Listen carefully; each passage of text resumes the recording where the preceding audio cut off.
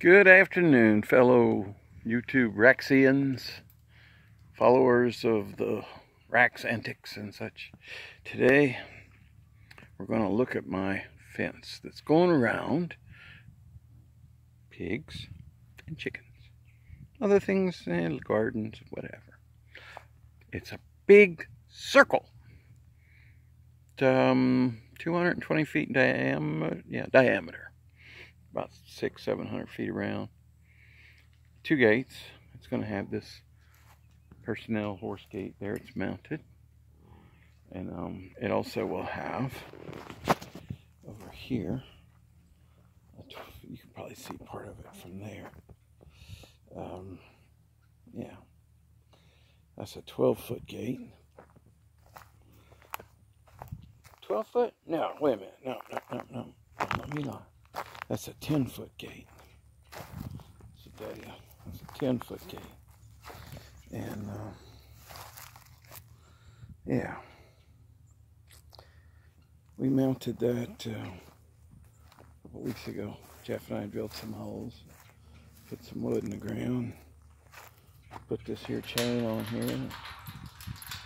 This nice tractor supply gate. It's pretty cool.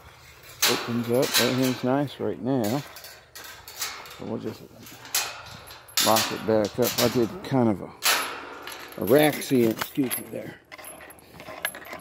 Sort of a rack style lock there to make the chain long enough. But that's kind of cute.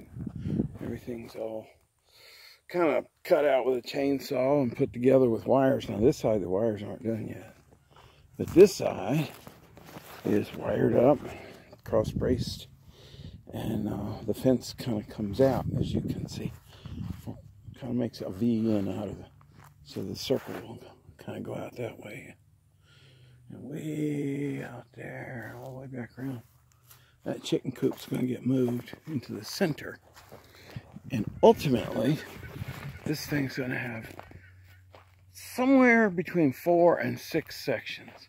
There'll be a circle in the middle that's about 45 feet in diameter, the chicken coop, and a little building that will be in there to hold grain and such, whatever, egg cartons. And then the sawmill will get moved, and then over here will be just a little shady area. I don't know if I'm going to put, I don't know what I'm going to put in there. I might just park a lawnmower under it or something. But that'll be a shady area. And then you can see this gate again. So, I will continue working on this. And the next thing, of course, is to take this fence and go all the way around the circle. I got the little 2 gates and the little piece between them. That's done. But the next thing is that big giant circle. And then we'll move the chicken coop and build the little circle. And then I'm thinking some spokes coming out, but not necessarily like 6 even slices of pie. I'm thinking they will be different sizes, with this front one being the biggest. Haven't decided all that yet. They'll have to. But I want to get the pigs in there because they're getting a little frisky. Well, it's almost time for them to hardly be frisky at all, if you know what I mean. So, but I still want to get them into the cage here, or not the cage, but this is a huge pen. This is like 3/4 of an acre. They'll love it in here, and the chickens, of course, too. Now the chickens, they'll come out. That fence won't stop them, but it'll slow them down. And by slowing them down, you kind of keep the herd together inside. That's a pretty cool deal. So I'm not worried about a chicken getting out, because they'll scavenge and eat bugs and, do chicken stuff. That's all good.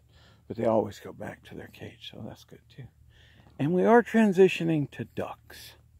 We have about, I don't know how many chickens we have anymore. Bunch. We have, I don't know, maybe 30 chickens, and I think we have 11 white ducks and about 5, I think, Muskogee ducks. Between my neighbor and I, his come visit sometimes. And we might have what we call brown duck, which is like a mallard. But brown duck needs to have a little friend, so he can start a little brown duck club, if you know what I mean. And they'll all be happy in here. And anyway, As you can tell, it's changed into winter.